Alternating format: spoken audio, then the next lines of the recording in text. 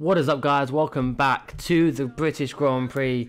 This is coming to the summer break now, actually getting very close to the summer break in this career mode, which means change of games. Change of games are coming soon. So F1 2017's out in 9 days, there or thereabouts, depending if you count midnight launch or not. But yes, we are at the British Grand Prix, a beautiful sunny day, as opposed to qualifying that was absolutely pissing it down. And we somehow managed to take pole in the wet conditions. I mean, probably because he's finished, Nico Carey took pole, but it's by a good few seconds. All the AI went out on wet tyres, and we tried on intermediates, and somehow it worked. So somehow we managed to get on pole position at Silverstone, which is a bit of an interesting track. I mean, I suppose we should have expected it to rain, just for the pure fact that you know, it's Britain. But Hamilton has got the last 3 wins here in the previous season. The Mercedes were the previous 4 wins. So Mercedes are really strong around here. So we're going to have to see and be very careful of Mercedes around the circle. We've got Lewis Hamilton starting just to our right. So it's going to be interesting to see how he can do as we make our way towards the grid along the black and white curves. But we've got the lights on ahead of us. We've got 5 lights. And we are underway. We're going to get off to I'd say an average start. We didn't get too much of a difference advantage as Hamilton, but Bottas has certainly made some ground. We've actually left the rest of the field, including the Ferraris, for dead.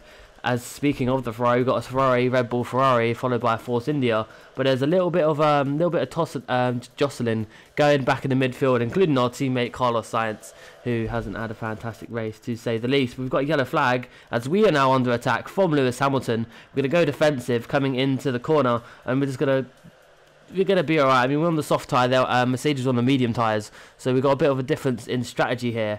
But nonetheless, we've actually got a safety car out, so we're going to have to slow it right down. As you can see, it's on the board just to our heads. But Lewis Hamilton is going to go straight into the back of us, and I don't think he was paying attention, so he's lost most, if not all, of his front wing. So you might have to pit this lap and maybe swap to the hard tyre. But we've got an onboard of Max Verstappen. We're going to see how he gets off to a fantastic start. Splits both of the Ferraris, but as we saw coming into the third corner, he didn't dispose of them. As you can see, there goes Vettel down his inside, which is a very audacious move, to say the least. What Daniel Ricciardo doesn't get off to as good a start as his teammate Max Verstappen did. He's going to hang back. He's going to go side by side with one of the Haas cars. I believe that's Romain Grosjean.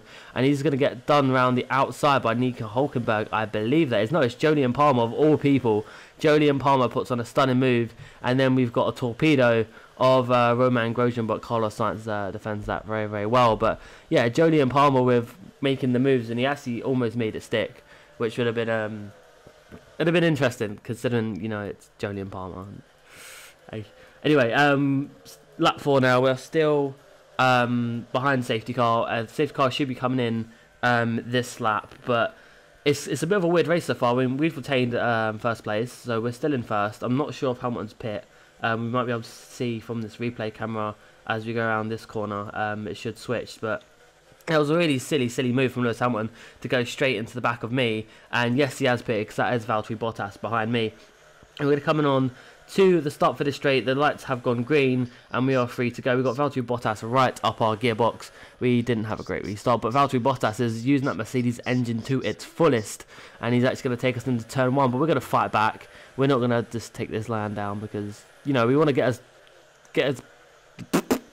want to do as best as we can. We'll actually push Bottas out wide, and we've got Sebastian Vettel actually coming through and taking advantage of us just absolutely bullying Valtteri Bottas off of the road. But we're going to just continue on, and unfortunately Sebastian Vettel is actually coming for us now, so we're going to go side by side, do what we did to Hamilton, go defensive into this turn. Vettel actually makes it, but we're just going to hold on as best we can. Bottas is still right there up our gearbox. We'll go wide, get a good drive. You can see Bottas sticking his front wing in and hoping to get past us, but it's not going to work. We've got the Red Bull of Max Verstappen also looking, see if he can do it. Verstappen's going to have a look down the inside, and he's actually going to make this move stick. They're going to go side by side into Magnussen Beckett. It's going to be incredibly close, but I think Verstappen has got to yield this position, although he is still going to keep his front wing in there, but ultimately he just couldn't handle it. The Red Bull has got downforce, but not that much downforce. I mean, the track limits and all. We're going to come into the pit lane. We are going to take take a few seconds. I mean, this pit stop is very, very different and very odd. It's a lot longer than the other ones, but we've still retained first position because everyone else came in behind us. Van Dorn, I thought, was going to screw us over then. We'd come out behind Vettel, but luckily, boys did their job. Back out in first. So we've still got a very feisty Sebastian Vettel behind us. I have no idea where Lewis Hamilton is or what he's doing, because I'm assuming he's on the hard tyres at this point after pitting on lap 1, after making such a silly error. But that is Sebastian Vettel actually behind Kevin Magnussen. So Magnussen is doing us a humongous favour, coming out just behind. But we've got Paul di Resta now making a move on our teammate Carlos Sainz, and Paul di Resta actually making a pretty good move on our teammate.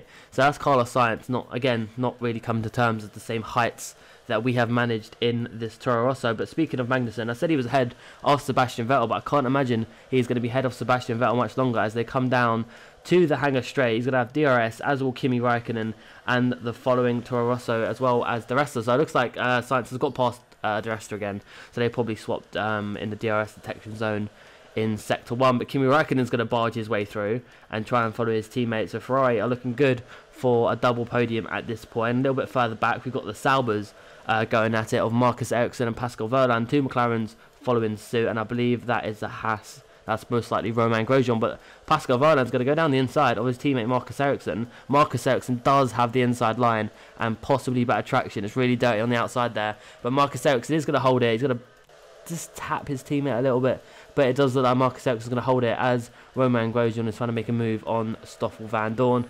But we've got trouble up front on lap 11. We've got Sebastian Vettel going around our outside, Kimi Raikkonen going down our inside. We're going to hold off Kimi, but we've got to try and get back up to Sebastian, because if Sebastian gets a big enough gap, he is gone. We don't know where Kimi is.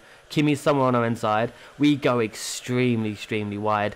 We barely kept it on the track, and now in one lap we're behind both of the Ferraris, which is definitely not what we want to see. But coming down to the hangar straight on the very same lap, Kimi's now making a move on Sebastian Vettel. We're going to take advantage. We're going to go down the inside of both of them like an absolute torpedo. Sebastian Vettel will be fuming at how quick we went down the inside. We just kept so much speed. But again, Sebastian Vettel is still contesting for this win against ourselves. We'll do what we always do. We go wide, sweep back in, almost touch his rear wheel. That could have been disaster. We're going to fight our way through past Sebastian Vettel, and we haven't got the traction at this point. We just don't, because we've been stuck behind the Ferrari, and we've got Kimi Raikkonen to our left. He's not going to overtake us around here. Surely he's not. No, he's not. We're not going to let him do that, because that would be absolutely embarrassing if Kimi Raikkonen had overtaken us there. But anyway, coming into Magnussen Beckett, we're going to try and do whatever we can to keep of Sebastian Vettel. We gained some time last lap when the Ferraris were scrapping, and we're going to have to do something here. We will have DRS on the penultimate lap, but is it enough to get past the prancing horse of Sebastian Vettel? We're closing so much. We're going to switch to the inside, and we're just going to hug this corner, and hopefully Kimi Raikkonen can come through. But Kimi Raikkonen's gone into Vettel. Vettel spins Kimi, so that is Kimi out of the hunt for the podium place. And if I can actually read my preview screen, that says di Resta. So di Resta again is doing a fantastic job. We go wide. Final lap now. Sebastian Vettel's got DRS on us, so he's going to go round the outside, potentially again, just like he normally does. But no, we're going to hold it off. We did better this time. But we're coming on to the hangar straight. It's going to be Sebastian Vettel and Nico Carey in the final sector of the racetrack. What is going to happen? We're going to go defensive. Sebastian Vettel goes round, just absolutely annihilates us in a straight line. We're going to hold tight, take it a bit wide. We're going to absolutely floor the throttle all the way through this corner. We're going to close up to Sebastian Vettel coming into this chicane.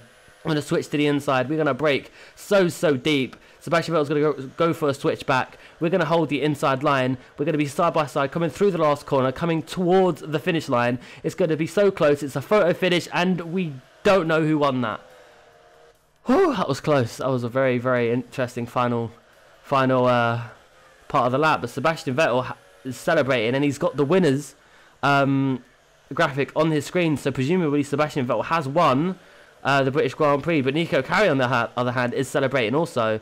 So they both think they've won, which I can't blame them, because obviously it was very, very close. But sad to say, it looks like it will be Sebastian Vettel if he had the winners graphic. We're going to look at the slow motion replay. It's so close, but for Sebastian Vettel just about had an end plate, less than that. But anyway guys, I hope you enjoyed this Grand Prix. It's probably been one of the best ones so far this season. But until next time, bye bye.